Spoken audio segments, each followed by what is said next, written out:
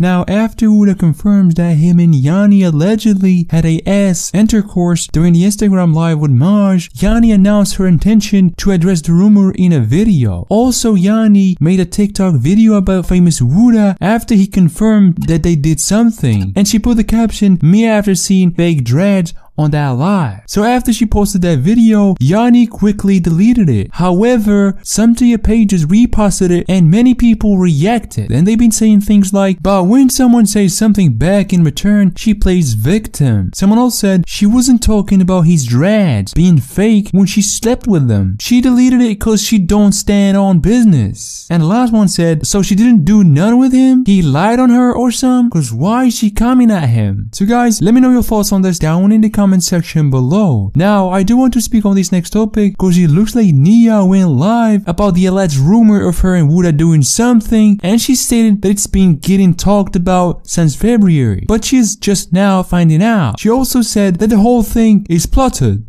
But it's a rumor they've been knew about since February. Oh yeah, we been knew about that. That ain't nothing new. Yeah. This a rumor that everybody talking about in the house.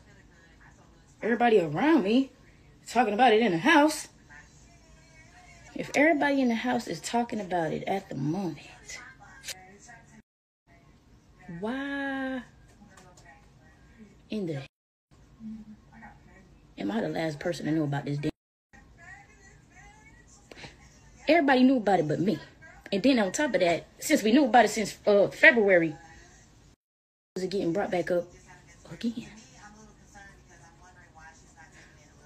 Nah, I done text Lil Jacob phone. I text him a few times, called him a few times. Shit, I ain't gonna lie to you, shit, no text back, no call back. But then I end up seeing I seen on the internet. Cool. Because I really, truly, I don't care about the rumor. I don't. It's kind of a heavy rumor. At first, I really wasn't going to speak on it. I really was just going to let the shit die down. Because if you keep talking about it, you're just going to keep bringing life to it. That's why I said I'm going to give myself just 11 minutes to talk, and then we're done. Nobody else don't ask me no damn about it. I'm not going to talk on it. No bo. So, yeah, back to the story. Oh, wait, let me not get off track. This is why I brought my little book out. I got to make sure I'm focused, because when I talk too damn, I go off track. Okay, yeah. Okay, we already discussed that. But if the people around me knew about the rumor, right? But I didn't. Subject me. Now, if you ask me, right, it's kind of seeming like it's giving plotting. That's just what it's.